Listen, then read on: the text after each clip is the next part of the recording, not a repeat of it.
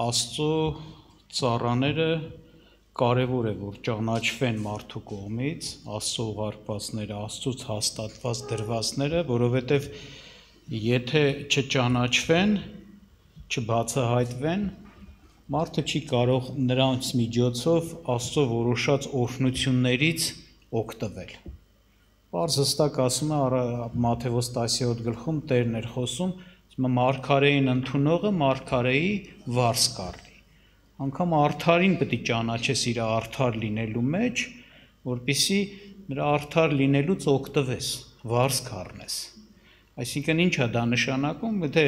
մարգարեին չճանաչես որպես մարգարե, չհասկանաս, որ նա որ գործում է, նա որ խոսում է, նա որ ներկայանում է, Աստծուց մարգարե է։ Այդ դեպքում նրանից չես էլ օգտվի, այսինքն այն ինչ որ խոսվի քո համար գուցե սովորական խոսքեր կլինեն, որոնք կարող է շատ ուշադրության չարժանանան մարդու կողմից, բայց երբ որ մարդը վստահ է, որ նա որ խոսում է Աստծո հոգով է խոսում, Աստծո հայտնության, առաջնորդության հոգով է խոսում, եւ ինքն էլ պատիվ է տալիս, տեղ է տալիս Աստծուն, բնականաբար նա շատ ուշադիր կլինի նրա այդպիսի խոսքերին, այդպես չի, սովորական չի դիտի, այդպես է, ուրեմն պիտի ճանաչվի, այո, նա որ Աստծո ծառա է, պիտի ճանաչվի, բայց բնական է, ճանաչելու համար որոշակի քննություն է պետք, Տիրոջ խոսքը ասում է ամեն բան քննեք, բարին ամուր բռնեք, հենց Տեր Հիսուս Քրիստոսը, որ երկրի վրա էր, գործում էր, նա խոսում էր, գործում էր եւ նաեւ իր անձը դնում էր իրեն ասենց ասած դիտողների, հետևողների առջև, որպեսզի քննեն։ Եվ տեսնում ենք, որ միշտ Աստծո ծառաներին մերժելու, ասենց ասած կանգնած, մերժելու պատրաստ կամ այդ դիրքում եղած չարի մարդիկ միշտ եղել են, որովհետև իրականության մեջ Տիրոջ ծառաների գործը մեծ բան է, ասենց ասած վտանգ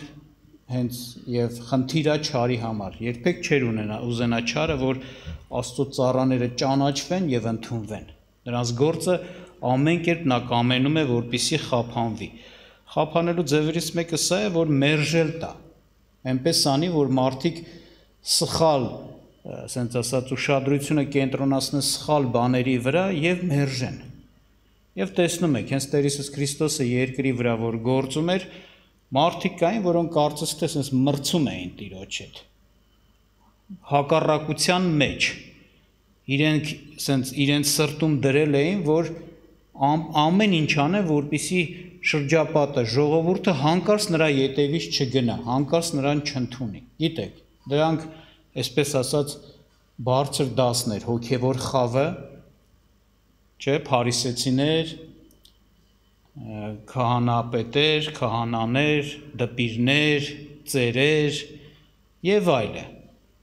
Սրանք մարդիկ են, որոնք ճանաչված էին իբր թե որպես հոգևորներ եւ լավ իմանանք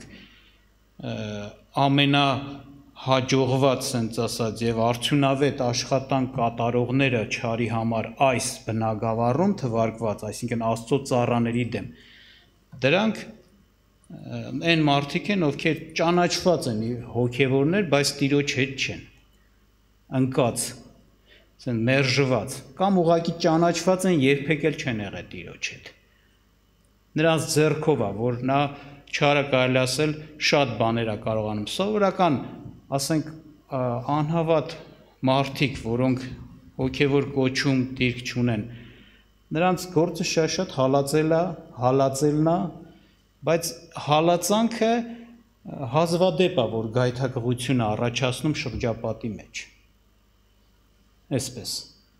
հակառակ է, ինչ որտեղ շատ դեպքերում Աստծո մարդկանց հալածանքը եւ այդ հալածանքների մեջ նրանց հավատարմությունը, Աստծո մարդկանց հավատարմությունը բերում է նրանց, որ շատերը մտածեն ու միտք առնեն։ Եթե Աստված չկա, կամ եթե նրանց խոսացածները սուտ են, ապա այս մարդիկ խեն այս նեղությունը քաշում, խեն համբերում այս դժվարություններին, եւ այսպես շատերը անգամ ապաշխարել են։ Հենց մարդկանց, Աստծո մարդկանց չարչարանքն ու հալածվելը տեսնելով։ Ինչ եմ ուզում ասեմ, այդ նեղություն, դժվարություն պատճառելը, որ անհավատների կողմից է, Քրիստոսի ոչ հոգևոր կոչվածների կողմից է, դա շատ մեծ բան չի թողնում, սենց ասած, արդյունք չի տալիս։ Հակառակ Տերը ամեն ինչ փոխում է դեպի բարին գործակից։ Բայց այս տիրոջ ժամանակ տեսնում ենք, այդ թվարկվածները խոսում էին ու այդ խոսքը շատերի մեջ արմատանում էր, ընդ վերցնում էին և սկսում են նրանց խոսքով տիրոջը մերժել, ճիշտ չքննել։ Բազմաթիվ անգամներ Տերը իրեն, ասենց ասած, քննության էր դնում, բոլորի աչքի առաջին, քննեցեք, քննեցեք, եթե գրքերով եք ուզում քննեք գրքերով, եթե գործերով եք ուզում քննեք, գործերովս քննեք, խոսքերով եք ուզում, վկայություններով եք ուզում քննեք ինձ վրա եղած վկայություններով։ Բոլորը գալիս են ապացուցելու այս ճշմարտությունը, որ ես Աստծուց եմ և խոստացվածն եմ, Մեսիան եմ։ Բայց տեսնում եք անգամ չարի ծառաները նրան ասում են Բեղզեբուղից է, չէ, հիշում եք։ Եվ ծանր մեղք էին գործում և անգամ մեղանչել էին տալիս գուցե շատերին, որ նրանց հետ դրանում համաձայնվում էին։ Այդպես է։ Գալիս էին կեղծավորությամբ, շատերը Տիրոջից նշան էին ուզում, ասում էին մի նշան տուր մեզ, բայց Տերը ասում էր երկնքի երեսը քննել գիտեք,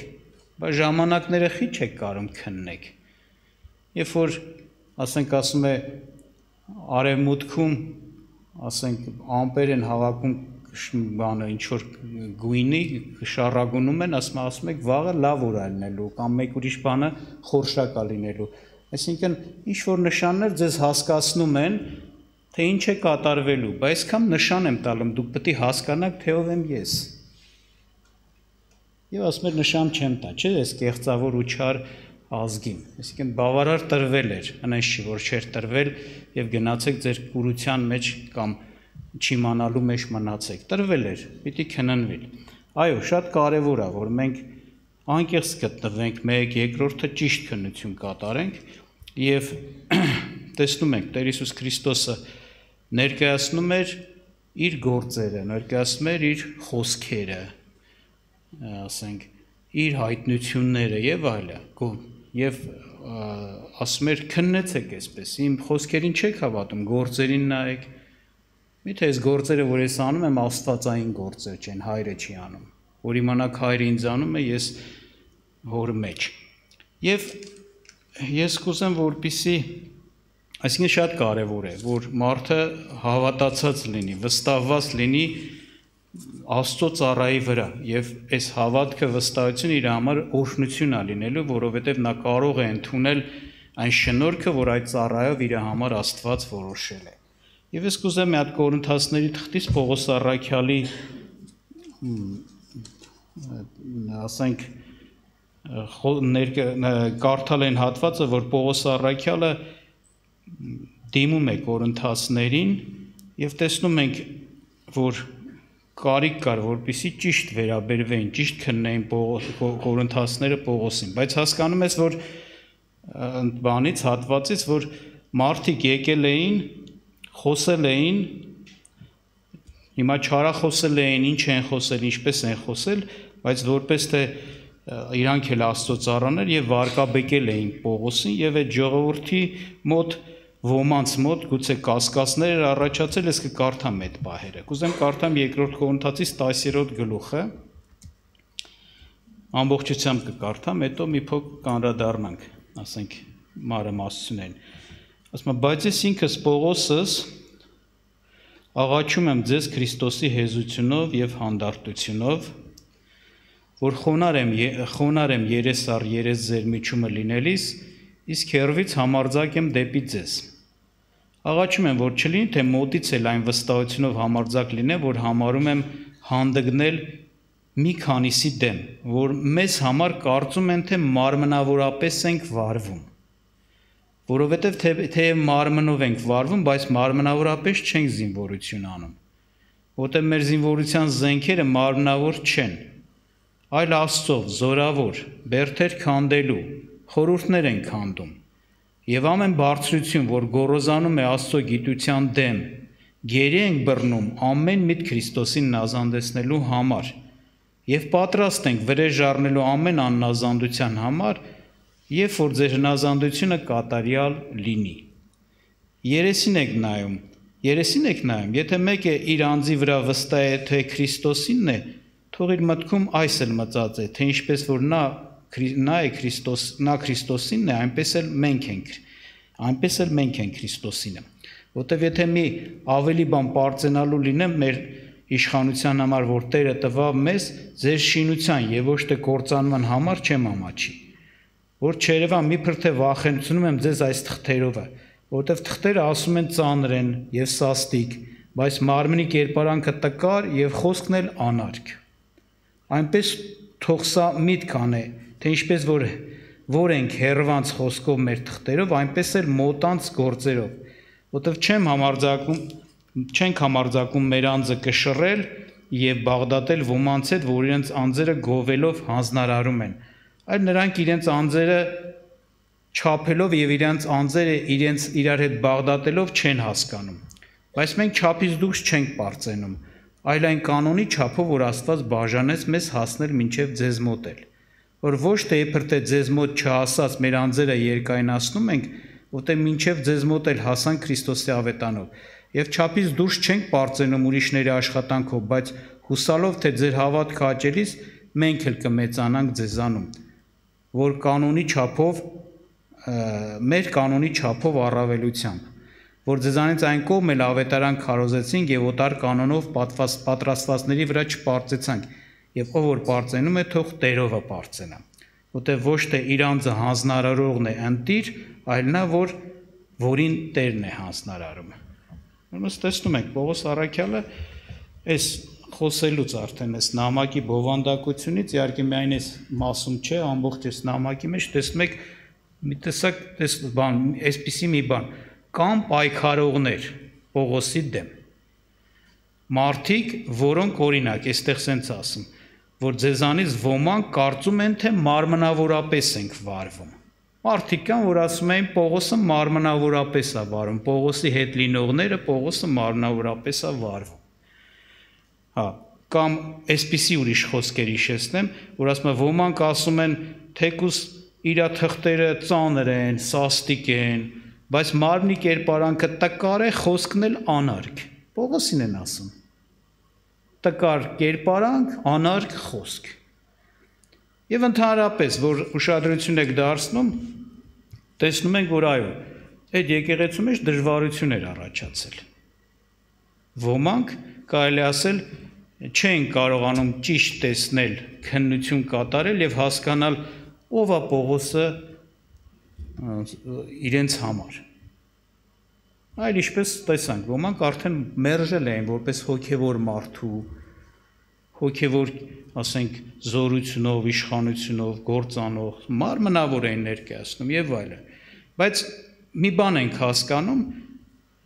ընդհանուր որ բանը կարդում ենք, ասենք, Կորինթացիների նամակը, տեսնում ենք, որ պատահական չի, որ այսպիսի կասկածներ են գցել այդ ժողովրդի մեջ։ Կասկածներ կար այդ ժողովրդի մեջ, կասկածներ քցողներ կային, դրա համար էին կասկածներ առաջացել։ Եվ ովքեր որ տկար էին կարելի ասել, կտեսնենք ես այդ Պողոսը հենց այդ խոսում է, որպես նշան իրանց տկարության հենց դրա, նրանք այդ կասկածների մեջ էին։ Եվ հենց թեկուզ 10-րդ գլուխն է կարդում, եթե 11-րդ գլուխը կարդամ, Պողոսը հենց այդ ոմանց համար, այս 10-ում էլ ասեց, կարդամ հետո, որ ասում է կան մարդիկ, որոնք չեն բանը, իրենց անձերը իրար հետ են բաղդատում եւ պարծանք ունեն դրանով։ Այսինքն հասկանում ես մարդիկ կան, ոնց որ համեմատության մեջ դնեին իրանց, ինչ որ բաներ ասեին, որ իբր թե որպես իրանք ցել ներկայացնեն Աստծո ծառաներ եւ Պողոսին գցեին իրանց բարձրացնեին։ Պողոս ասես, բայց ես այտենց չեմ անում, դրա մասին խոսեմ, բայց օրինակի համար 11-ում առաջ երկրորդ Կորինթացիների խոսում է այդ ժողովրդի հետ էլի ինչ որ այդ թեմաներով, նամակով խոսում է եւ այսպեսի բան է ասում ոմանց համար։ 12-րդ խոսքում ասում է այն որ անում եմ կանեմ էլ որ պատճառ որոնողների պատճառը կտրեն, որ ինչով որ պարծենում են նրանք էլ մեզ նման գտնվեն, որովհետև այսպիսիները սուտ առաքյալներ են, նենգավոր մշակներ, Քրիստոսի առաքյալների պես կերպարանվողներ, եւ զարմանալի է չի, որտեվ սատանան ինքն է լույսի հրեշտակի կերպարանքը իր վրա է առնում, ուրեմն մեծ բան չէ, որ նրա պաշտոնյաներն էլ կերպարանվեն արդարության պաշտոնյաների նման, որոնց վերջը իրենց գործերի պես կլինի։ Տեսնում եք, խոսեց, որ մարդիկ կան, պարծենում են, ինչ-որ բաներով, եւ ներկայացրեց այդպիսիները այս բացահայտում տա սուտ առաքյալներ, նենգավոր մշակներ, ասենք իրենց աստծոծառայի կերպարանք տվող, բայց չարին ծառայող մարդիկ են։ Եվ հասկանում ես, որ սրանց աշխատանքը թուլացրել էր այս եկեղեցուն, ոմանք, այո, Պողոսին նայում են որպես այդպիսի, որպես թե, ասենք, նրանց խոսքերը ընդունելով, որպես թե Աստծո ծառաչի։ Բայց ինչա, ասենց ասած, լինում է դեպքում, երբ որ այդպիսիները տեղ են գտնում մարդկանց մոտ, նախ նրանց վրա եղող կարելի ասել են ապստամբության, չարության, դուք տեսաք, այստեղ ներկայացում էր, որ սրանք արդեն Տիրոջը չեն ծառայում այսպիսի մարդիկ, այլ սատանային են ծառայում։ Այդ ոգին գալիս է հենց ընդունողների վրա, ովքեր որ համաձայնվում են նրանց հետ, հոժարվում են նրանց հետ։ Նրանք ընկնում են այդ ազդեցության տակ։ Այն, որ սրանց վրա է, լսողներին, հավանողներին, ընդունողների վրա է գալիս, եւ նրանք դառնում են այդպիսին։ Ես սա շատ վատ վիճակ է, ասեմ ձեզ, որտեվ գիտեք ոնց է, դա մի վիճակ է, որ մարդուն թվում է, թե ինքը գիտի, հասկանում է, տեսնում է, համոզված է ինչ-որ բաների մեջ, բայց դրանք բոլորը սխալ են, որովհետև դրանք ազդված են, ասենց ասած, դրանց վրա աշխատանք տանում են ոգին, որով այդ գործ իրանց վրա կատարում է այդ մարդկանց միջոցով, այսինքն ընկնում են ոգու ազդեցության տակ, իրանք ընկնում են մի իրավիճակի մեջ, որ չեն կարող ճշմարտությունը տեսնել ու քննություն անել։ Եթե, ասենց ասած, մնում են, այդ ոգին ազդում է իրանց վրա, իրանք համոզված են իրանց ճշմարիտ լինելու մեջ, բայց իրականության մեջ լրիվ սխալ են։ Ուշադրություն դարձեք, Պողոս առաքյալի նման Աստծո մարդը, որ, ասենց ասեմ, հիմա գոնա մենք գիտենք ով է ինքը, ինչ շնորհք է Աստծուց նրան հատուկ տրված, նրա, ասենք, որպես Աստծո ծառա լինելը, նրա վրա եղած Աստծո զորությունը, Աստծո հայտնության հոգի, նրա միջոցով գործած գործերը, նրա խորը վարդապետական, ասենք, նամակները եւ այլը, որ ոչ միայն այդ ժամանակվա, այլ բոլոր ժամանակների համար էր։ Եվ այսպիսի մարդու համար համոզված էին ոմանք, մարմնավոր է, սխալ է, եւ այլ, որ դու հետաքրքիր, ես ինչ կարգի կուրություն է, որ եկավ այս մարդկանց վրա, նորից եմ ասում, գոնա հիմա, որ մենք ճանաչում ենք ավետարանով Աստծո այս ծառային, չէ, հասկանում ենք, որ սրանք հաստատ շատ սխալված էին,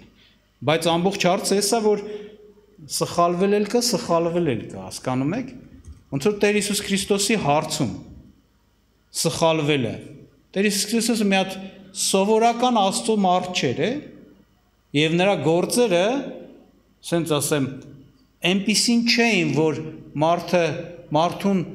թողեն երկմտելու կամ կասկածելու որևէ տեղ։ Առատ էր Աստծո, ասենց ասած, ներկայությունը նրա միջոցով, նրա կյանքում, նրա խոսքերի մեջ, նրա գործերի մեջ։ Անկեղծ մարդիկ տեսնում էին դա։ Հիշում եք, ուղարկեցին իրենց ծառաներին քահանաները, որպեսզի Տիրոջը բռնեն, ծառաները հետ եկան եւ չբռնեցին։ Տենց եկան եւ իրենց երբ որ հանդիմանվեց, ինչու չբռնեցիք, իրանք հիշում եք, չէ՞, ինչ ասեցին։ Սենց խոսող, այսպես խոսող։ Մենք չենք տեսել, այսինքն ուզեցին ասեն Աստծո մարդ է ինքը, ոնց բռնենք իրան։ Հանք տեսան դա։ Բալավ, այդ ծառաները տեսան հետաքրքիր, կամ կույրը, որի հետ մի փոքր մի գործ կատարես Տերը, իծնեկույրը, հիշում եք։ Տեսավ այս մարդը, համոզեցին, որ այն նա որ քեզ բժշկել է, նա մեղավոր մեկն է, դու Աստծուն փառք տուր։ Այսօրվա տարածված բանն է, էլի այդ գիտեք, չէ, ապստամբ մարդիկ կան, որոնց կյանքում միլազախպոր աղոթքով, գործով, խորհրդով լուրջ, էական, հիմնավոր բաներ է կատարվել, հասկանում եք, այս թեթև մի բան չի եղել։ Երբ որ իրանց ասում եք, ասում են, դե փառքը Աստծունն է, դու չաներ, Աստված մեկ ուրիշով կաներ։ Սուտ են ասում, այտենց չի։ Այտենց չի, որ դու չաներ, Աստված մեկ ուրիշով կաներ։ Լիքը բաներ չի արվում, որովհետև Աստծո մարդ չկա այդ հարցում, որ արվի։ Չի կատարվում։ Որտեվ Տերը դրել է այդ Աստծո մարդուն, որպեսզի նրա ձեռով արվի։ Այդ նույն ձևով կարանք ասենք, օրինակ բաներ ենք տեսել, որ Աստված օրհնել այս եկեղեցում, հենց միլազախպոր միջոցով հիմնավոր, կարևորագույն հիմնաքարեր են դրվել այս եկեղեցու մեջ, վարդապետությունների մեջ, հայտնությունների մեջ, երգերաշտության մեջ եւ այլն։ Եվ տեսնում եք, դա կարևոր բան է, թեկուզ օրինակ վարդապետությունները, բայց նայում ենք ուրիշ եկեղեցում այդպես բան չկա, ոչ թե ուրիշ լիքը եկեղեցիներում չկան այդպես բաներ։ Այդ ժողովուրդը կրթության համար ծրագիր չկա այդ բանը այդ եկեղեցու մեջ։ Բա լավ, եթե տենց այդ կարիքը կա, անհրաժեշտություն կա, չէ, կարևոր բան է կրթել Տիրոջ եկեղեցին, Տիրոջ պատվիրաններ, գնացեք կրթեք։ Ու կրթության սխեման չի դրված, պլանը չի դրված, գործ արված չի, որ կրթեն, այդ կրթելը այնպես չէ, ով հլնի քարոզի, այդ չի։ Կրթելու համար կրթության մատերիալ պետք է ստեղծի, վարդապետություններ պետք է դրվի։ Դա կարևոր է Տիրոջ կողմից, բա լավ, եթե սենց ասեմ, ինչու այդ եկեղեցիներում չի լինում, խի չի լինում։ Դե Տիրոջ կամք է, Տերը որոշել է, Տերը ուզում է, այնպես չի, որ այստեղ որոշել, այնտեղ չի որոշել։ Դեռ մեկ որ սուբյեկտիվ գործոն, այսինքն մարդկային գործոն իր դերը կատարում է, որ Աստծուն նվիրված է եւ կանչված է այդ շնորհքի մեջ է եւ հավատարմություն անում, նա ձեռով կլինի։ Ոչ թե ուղղակի այնտեղ պետք է չլինի, այստեղ պետք է այնտեղ լինի, բայց խի չի լինում։ Ուրեմն Աստծո ծառայի դերը կարևորված է։ Հիմա ես եմ ուզում ասեմ, այո, որ տեսան, շարունակեմ միտքս, կույրը, ծնեկույրը տեսավ, որ Աստծո մարդու հետ գործ ունի, չհրաժարվեց այդ մտքին անգամ իրան հալածելուց հետո, դուրս հանեցին ժողովարանից, չէ, ծառաներ էին, քահանաների ծառաներ, նրանք տեսան և ձեռ չգցեցին Տիրոջ վրա, որ բռնեն, բայց քահանաներ էին, քահանապետեր էին, չտեսան։ Այսինքն սրանք կուրության մեջ են, այո, և իրանք ազդեցության տակ են։ Այսի արդեն ազդեցություն է, ներգործություն է, այդ խավարը իջել իրանց վրա, որ ինչ էլ կատարվի, իրանք կույր են, չեն տեսնում, իրանց համար ոչինչ չի փոխվելու։ Հրաշք լինի մի ձևի, որ չգիտես իր ձև, որ այսպիսի մարդիկ իրանց համոզմունքից հետ կանգնեն։ Ներգործություն է գալիս սրանց վրա, այդպես է։ Եվ հետաքրքիր է, ասենք, այդպիսի մարդիկ սովորաբար իրանց տեսնում են իրանց հակառակ տեսնող, հասկացող, քննող և այդ չարախոսելը, բամփասելը, Աստծո ծառայի դեմ գործ անելը դիտվում է որպես իրանց կողմից մի հատ այդ որպես դրա արդյունք, դե իրանք տեսնում են, քննում են, դրա համար են դա անում։ Բայց այդպես չի, իրանց կուրությունից է դա գալիս։ Նրանք, ասենք, համոզված են իբր թե կարելի ասել, առաջադեմ են ճանաչողության, քննության մեջ, հավատքի մեջ, բայց ոչ թե առաջադեմ են, ընկել են, չեն տեսնում, դրա համար էլ այդ վիճակն է։ Եվ ոմանց համար, օրինակ Պողոս առաքյալը հենց էդի չափանիշ է դնում, այսինքն Տիրոջ ծառաներին ճանաչելը չափանիշ է, ուղիղ համեմատական է նրանց հավատքին։ Այսինքն որքան որ հավատքի մեջ մարդը մեծանա, աճի, այնքան նա ավելի պիտի պարզ ու հստակ ոնց որ ասած իր համար ճանաչի Աստծո ծառաներին։ Որքան որ հավատքի մեջ թույլ, այնքան իր համար Աստծո ծառաների ճանաչողությունը ոնց որ ասած բան աղավաղված է, կողմնորոշված ինքը նորմալ չի եւ Պողոսը երբ որ խոսում է որ այդ տոնով է ժողովրդի հետ, այսպիսի մի բան ասեց այդ հետընկնողների, ասենք այդպես խոսողների Պողոսի դեմ, ասեց եւ չափից դուրս չենք պարծենում ուրիշների աշխատանքով, բայց հուսալով թե ձեր հավատքը աճելիս մենք էլ կմեծանանք ձեզանում մեր կանոնի չափի առավելությամբ։ Տեսեք, երբ որ ձեր հավատքը աճի, ասում է, մենք էլ կմեծանանք ձեզանում։ Այսինքն մեծանալ նշանակում է մեր ոնց որ ասած բանը, ասենք պատիվը, հարգանքը որպես Աստծո մարդու ծառայի, Աստծո ծառայի ավելի կմեծանա ձեր մեջ։ Դուք ավելին կհասկանաք, ասենք Աստծո ծառա լինելը իմ եւ ավելի պատվի եւ ընդունելության կարժանացնեք։ Բայց երբ որ ձեր հույս ունեմ, ասում եմ որ ձեր հավատքը որ աճի կճանաչեք, այսինքն ոմանք հենց հավատքի մեջ տկար էին, դրամար էին, չէին, ասենց ասած ճանաչում Պողոսին։ Հավատքի մեջ աճելը նշանա Տիրոջ ծառաներին ընդունելության։ Հավատքի մեջ ընկած լինելը ցույց է տալիս Տիրոջ ծառաների, ասենք, Տիրոջ ծառաներին բերում է Տիրոջ ծառաներին մերժելուն։ Այդպես է։ Ինչ եմ ուզում ասեմ, նրանք ովքեր իրանց այդպես են դիտում, իրականության մեջ հենց այդ խավարից խավված են։ Նրանք ոչ թե աճել են այն աշճան, որ տեսնում են բաներ Պողոսի վրա, որ գուցե մյուսները չեն տեսնում, դրա համար էլ ասում են մարմնավորը սենց անենց է, այլ իրանք ընկել են հավատքից, շնորհքից, կուրացել են, դրա համար իր ուրիշ բան են տեսնում, ճշմարտությունը չեն տեսնում, ասենք, այդ պատճառով էլ այդպիսի անուններ են կպցնում Պողոսին։ Այդպես է։ Իսկ դա հավատքից ընկած լինելու նշանակ, կուր եւ կարճատես լինելու պատճառը։ Այդպես է։ Եվ Պողոսը այսպիսի բան է ասում, եթե ուշադրություն դարձեցիք, ասեց ոչ թե ոմանց հետ մենք դնել ենք, դրում ենք մեր անձերն ենք համեմատում, որ իրենց գովելով հանձնարարում են, այսինքն մարդիկ կան իրենց գովելով ներկայացնում են, հանձնարարը նշանակում է ներկայացնել։ Մենք էլ իրենց հետ չենք համեմատվում մեր անձերը, կշռում, այլ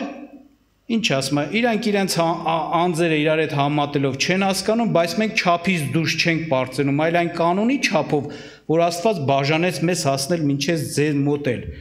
որ ոչ թե իբր թե ձեր մոտ չասած մեր անձերը երկայնացնում ենք։ Այսինքն տեսեք, ասում է, մենք սրանով ենք բանանում։ Պողոսը ոնց որ էս ասի։ Լավ, ես չեմ Աստծո ոնց որ ասած այս եկեղեցին հաստատե։ Աստված ինձ շնորհ կարողություն չի տվել, որ ես հասնեմ այստեղ, գիտեք, ինքը ճանապարհ էր անցել, դժվարություններ հաղթահարել, Աստծո առաջնորդությամբ եկեղեցի էր հաստատել։ Ոնց որ ասած, դուք չեք հենց ապացույցը, որ ես Աստծո ծառա եմ, Աստծո մարդ եմ, իմ ձեռով չի հաստատվել այս եկեղեցին։ Մեկ ուրիշտեղ հենց Պողոսը Կորինթացների, այս նույն երկրորդ Կորինթացների 3-րդ գլխում հենց այդպես էլ ասում է, դուք ուզում եք ապացույց, որ ես Աստծո ծառա եմ, Աստծուց եմ, Աստծո մարդ եմ, ասում է իմ, այսինքն հանձնարարական թղթեր ուզում ասեմ ոնց որ այդ բան, որ ապացույց է, որ ես այդ մարդն եմ, տեսեք ինչ ասում, դարձյալ սկսում ենք մեր անձերը հանձնարարել, կամ թե ոմանց պես պետք է մեզ հանձնարարական թղթեր, ձեր վրա կամ ձեզանից հանձնարարականներ, մեր թուղթը դուք եք, մեր սրտի մեջ գրված, ամեն մարդկանցից իմացված եւ կարդացված։ Դուք հայտնի եք, թե Քրիստոսի թուղթն եք մեր ծառայությունով եղած եւ գրված ոչ թե թանակով, այլ կենթանի Աստծո հոգով, ոչ թե քարերի տախտակների վրա, այլ սրտի մարմնեղեն տախտակների վրա։ Հիմա ապացույցը ոնց որ ասած, որ մենք Աստծո մարդ ենք, Աստծո ծառա ենք, առաքյալ եմ, հենց դուք եք։ Մեր աշխատանքով, ծառայությունով դուք որ կաք,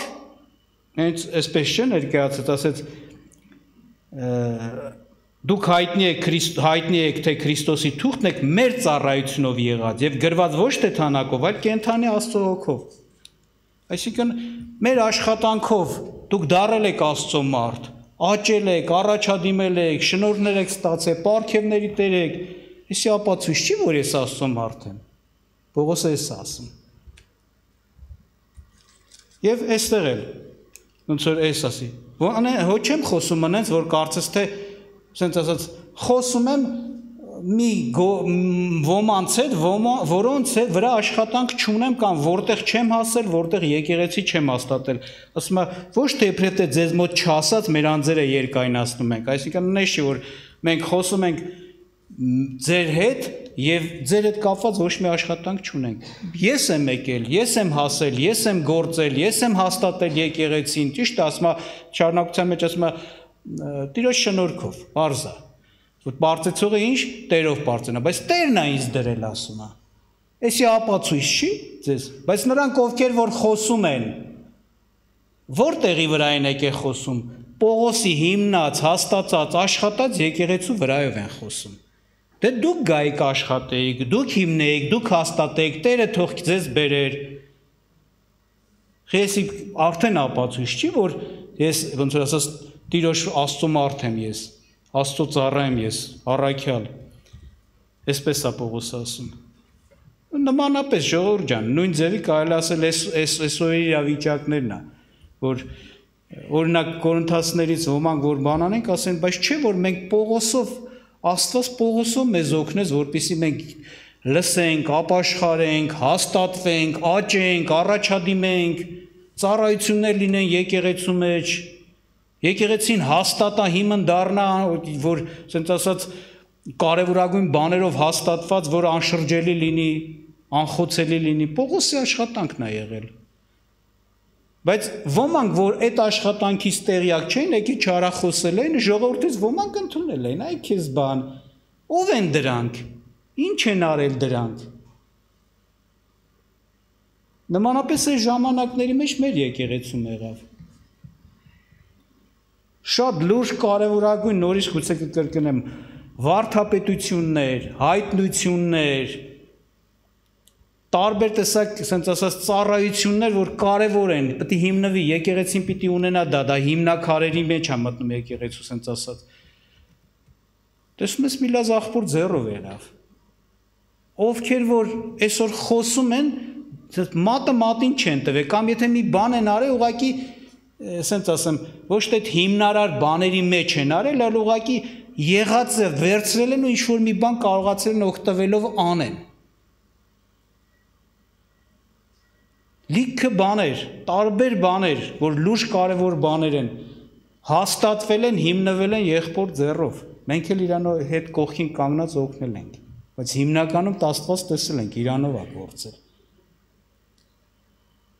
Ու այսօր մարդիկ են խոսում, այս տոշնի Պողոսի այս մարդկաց բանը, որ դրանից խաբար նորմալ չեն, ոմանք ընդհանրապես դրան մասնակից, ոմանք էլ մի ստից ինչ-որ չափով մասնակից, եթե եղել են, այդ մասնակցությունը նույնից եմ ասում, արդեն հիմնված, հաստատված բան եղել, դրա վրա է, եթե դա չլներ, իրանք հաստատել չէին նրան։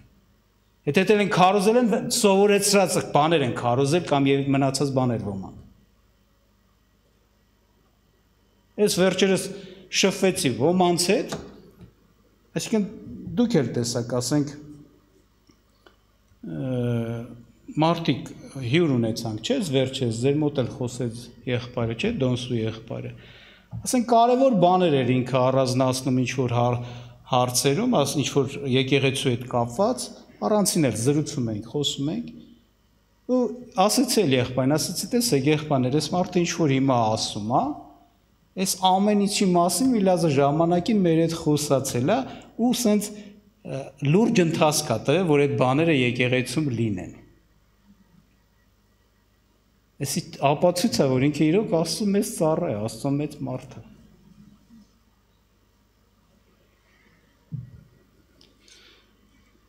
Եվ ինչ է ասում հետաքրքիր Պողոս առաքյալը, ասում են, որ մենք մարմնավոր ենք, բայց ասում է թեկուզ մարմնի մեջ ենք, մարմնով ենք, բնական այս մարմնի մեջ ենք ապրում, բայց եթե զինվորություն ենք անում, մարմնավորապես զինվորություն չենք անում։ Այսինքն սովորական, ասենց ասած, մարմնավոր զինվորություն չի, այլ հոգևոր, Աստծո զենքերով, Աստծո սպառազինությունով, չէ՞։ Ասում է զենքեր ունենք, որ կարող են բերդեր քանդել։ Ու ասում է ինչ բերդեր, սատանայի խորհուրդներ։ Ու իրոք այդ բերդեր քանդելը տեսել ենք այս եկեղեցու մեջ, այսինքն գիտեք ոնց, Անդե որտեղ որ չարը ոնց որ ասած իրա, sense ասեմ, օրինակ, մի ճյուղը դրա կամ մի բաղադրիչը, մի մասը ներկայացնեմ, ոչ ամբողջ այդ զենքի, որտեղ որ ասենք չարը անես բաներ դնում, անես մտքեր, գաղափարներ, խոսքեր, վարդապետություններ, որ շատ էլ, sense ասած, գիտեք ոնց է, նուրբ է, դա պիտի կարողություն ունի հատուկ Աստծուց, որպեսզի այդ նրբությունը տեսնվի ու դա հանվի, չմնա, որովհետև դա եթե մնաց թաթխմորի մեջ նման շատ վատ բան է։ Տենես, այո, հենց այդ միտքը բռնվում է, չի թողնվում, որ դա մնա ծածկված ու աշխատի եկեղեցու մեջ այդ սխալ միտքը, սխալ վարդապետությունը, սխալ գաղափարը չի թողնվում ու իրոք քանդվում է, դա բացահայտվում է ու քանդվում է։ Եվ ես Պողոսը ասում, որ հենց օրինակ այդպիսի գործ ասում, ամեն բարձրություն, որ գոռոզանում է Աստծո գիտության դեմ, գերի ենք առնում, գերի ենք բռնում ամեն միտ Քրիստոսին նազանդեցնելու համար։ Այսինքն այդ մտքերը բացահայտվում է, բերում, ոնց ասած Քրիստոսի ոտքերի տակ է դրում, հնազանդեցնելու համար, այսինքն Տիրոջ կամքն է տեղ արդեն դրվում, դա բացահայտվելով եւ քանդվելով։ Ու տեսել ենք, իրոք այս աշխատանքը, ասենք, եկեղեցու մեջ։ Տեսել եմ նաեւ ուրիշ տեղերում, որ տեսնում ես մարդիկ Աստծո ծառաներ, խոսում են, ներկայացնում են, քարոզում են, ճանաչեցնում են, բայց լիքը սխալ, ասենց ասած, չարից անգամ մտքեր իրանց քարոզների մեջ։ Ու բացահայտող չկա, խոսող չկա, ասող չկա, որ գերի բռնի հանի, ոնց որ ասած, քանդեց սատանայի բերդը դա, որ ոնց որ ասած, մի բանա, որ եկեղեցու մեջ դրվում է այդ մտքով, գաղափարով, վարդապետությունով, հասկացեք, դա փոքր բան չի, ամեն բան խոսքով է, լավ իմացեք։ Խոսք, որը Աստծուց չի, ու մնում է։ Բայց ոնց է քննվում ըստեղի խոսքը, գիտեք, եղբայրները լավ գիտեն, շատ ավելի ինչ որտեղ։ Որտեվ իրանց էլ ենք սովորեցնում, ինչ որ խոսում են, դա Քրիստոսի խոսքի համեմատ լինի։ Խոսվում է, ներկայացնում են եղբայրները, այտենց հավաքույթ էլ ունենք։ Այն ինչ որ Տիրոջ խոսքի համաձայն չի, վերահանվում, խոսում ներկայացնում, որպեսզի դա հանի եղբայրը իր մտքից, իր քարոզից, չմտածի, սխալ չխոսի, սխալ չճանաչեցնի։ Եվ ընդհանրապես այդպես է այստեղ ամեն ինչի վրա ուշադրություն դարձնելով։ Իսկ այդ բերդեր քանդելու զբանը զենքերը կան այս եկեղեցու մեջ եւ հիմնականում տենում եք միլազախոր միջոցով է դա արտահայտվում։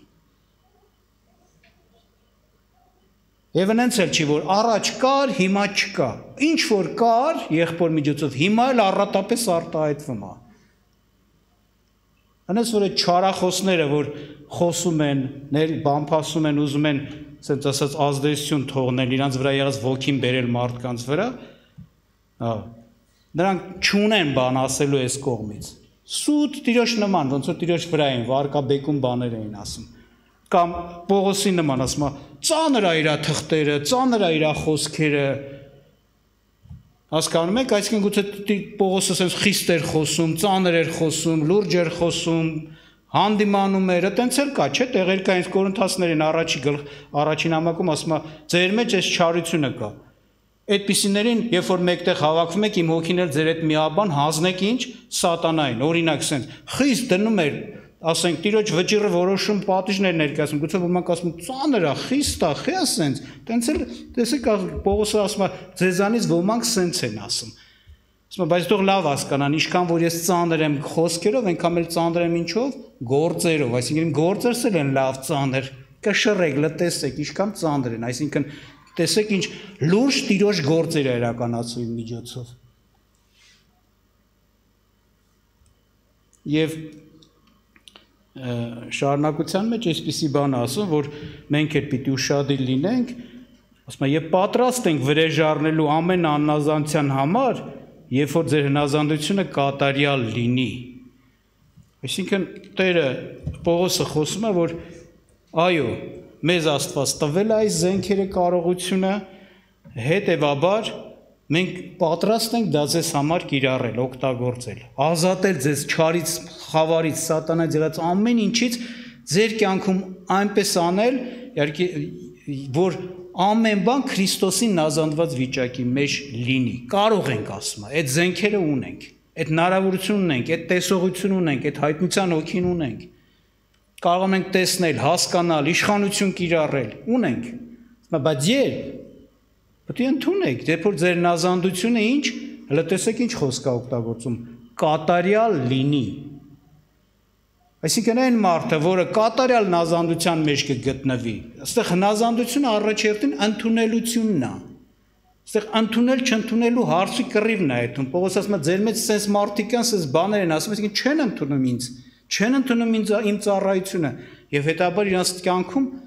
թեկուզ կարող էինք օգուտ բերել, ոչ մի բան չի կատարվի։ Մի միտք էլ մի թողեք ձեր մոտ չարախոսներից, չարագործներից, մի միտք էլ մի, ասենց ասած, բռնեք ձեր մեջ պահեք։ Որտեղ ասում է կատարյալ հնազանդություն է պետք Պողոս ասում է։ Այսինքն ամբողջական ընտրություն, որ համոզված է, որ Պողոսը այս մարդն է, Աստծո այս ծառան է, եւ այս հիմքի վրա Պողոսն ասում է, ես էլ կարող եմ իմ զենքը օգտագործել, մենք ավելի ճիշտ չի ասում հենց ես, բայց հիմնականում ինքն էր բնականաբար, բայց ինքը խմբով էր, գիտեք, առաքելական խումբ կար։ Մենք էլ կարող ենք օգտագործել եւ ձեզ իրոք օգուտ բերել, ազատել խավարի եղած ամեն բաներից, ցավ կլինի, հիվանդություն կլինի, հարցակում կլինի, միտք կլինի, վարդակետություն կլինի, հայտնություն կլինի, ինչ կլինի խավարից, ազատել, գերի անել Քրիստոսի ոտերի տակ դնել։ Իսկ ովքեր չեն ընդունի, ուղղակի սրանից չեն ազատվի, ամբողջ հարցը է սա, ուշադրություն դարձնում եք, այսինքն իրանք կմնա իրանց խավար մտքերի մեջ, չարից լիքը բաներ իրանց կյանքում կմնա, որովհետև քանդող չկա, իրանք ի վիճակի չեն քանդել, քանդողին էլ տեղ չեն տալիս, բժշկողին էլ տեղ չեն տալիս, թող մեկը չասի, Աստված կանի, ինքը չանի, ոնց որ ասում են, այդպես բան չկա, եթե Տերը կարգել է, հաստատել է մեկին, նրան չի անարգի։ Կամ էլ թե չէ ինչի իման վրա, Տերը պարզ հստակ ասեց, ինձ ու իմ ուղարկածին ընդունողը ինձ է ընդունում եւ հակառակողը իմ կողմից ուղարկածին մերժողին ինձ է մերժում, այսինքն մարդը այս դրանով Տիրոջն է մերժում, հետաբար Տերը այդ մարդու կյանքում բան չունի։ Տիրոջը մերժողները, ասենց ասած կամ չընդունողները, օրինակ Նազարեթում կային, երբ որ իրանք իրենց մարդկային քննությունով քննեցին, ինք տեսան Հիսուսին մեկին, որ իրանց մեծացել է, իր ընտանիքն են ճանաչում, իր մարմնավոր եղբայր քույրերին, չէ, այդպես քննեցին եւ մերժեցին, չէ։ Թեկուզ զարմացան, հետաքրքիր է, Ես որտեղից էս իմաստությունը, որտեղից էս գիտությունը, զարմացան, բայց մենակ իրանց տեսածի պատճառով, որ տեսել են իրանց մեծացող անձնավորություն, մերժեցին։ Տեներ ասես, մարգարեն ինչ, իր հայրենիքում, իր գավառում, իր տանը պատիվ չունի։ Եթե պատիվ չունի, ընդունելություն չունի, ուրեմն մարգարեի գործեր չարվի, ասում է, եւ այնտեղ աղոթք չարեց, կամ ասում է շատ քչերի համար աղոթք արեց ու գնաց։ Չօգտվեցին, որ տեղեր կար գրված է բոլորին բժշկեց, այդպես է տեղ կա ասում է։ Իսկ ընդունում էին, որ բժշկում էր։ Էսա ուղղակի ոնց որ ասած, էսա մարդը այո, կմնա իր խավարի մեջ, կմնա սատանայի չարից եղած մտքերի մեջ, վարդապետությունների մեջ, վարմունքների մեջ, որովհետև այն պատրաստությունը, որ Պողոսը ունի կամ Աստծո ծառան ունի, որ այդ հարցերը լուծի, ընդունելություն չկա։ Նա պատրաստ Աստծո ծառան, բայց մարդը չի ընդունում։ Ուրեմն Աստված մեզ օրհնի, ժողովուրդ ջան, որպեսզի իրոք ասենք մենք ճիշտ քննություն կատարենք, սա լուրջ բան է, սա շատ լուրջ բան է։ Կարելի ասել, այս հենց վերջի ժամանակներում նրանք են այս աշխարհի վրա եղած այս վերջի ժամանակների խավարից, թակարդներից, խարդավանքներից, խորամանկությունից ազատվելու, ով կճանաչեն Աստծո ծառաներին եւ Աստծո ծառաների, ասենց ասած, խրատով այդ բաներից խույս կտան։ Ով չէ, իր ուժը չի էլ պատելու, գնալու այդ բաների մեջ, չի էլ տենալու, որ ընկավ, հետո կորուստն է իրան, ոնց որ ասած ապացույց դառնալու, որ այո, ինքը սխալված էր։ Ուրեմն Տերը օրհնի մեզ, ես կուզեմ, որպեսզի սրանով ավարտեմ, աղոթք անենք Տիրոջը, եթե մի բան ընդունել ենք ու սխալ քննություն ենք արել, ասենց ասած, տեղ ենք տվել, խոստովանենք, իհարկե խոստովանությունով, անկեղծությունով, Տիրոջը հայրենով մաքրություն է գալիս, խավարի վրա ոնց որ ասած տիրոջ իշխանությունն է գործադրում, բայց եթե չխոստովանի պահի իր մաջ, դա շատ ավելի վատ է լինելու այդ մարդու համար։ Աղոթ կանենք, խնդրենք Տերը օգնի, որ մենք ճիշտ քննենք եւ ճիշտ վերաբերմունք ունենանք Աստծո ծառաներին։ Աղոթ կանենք։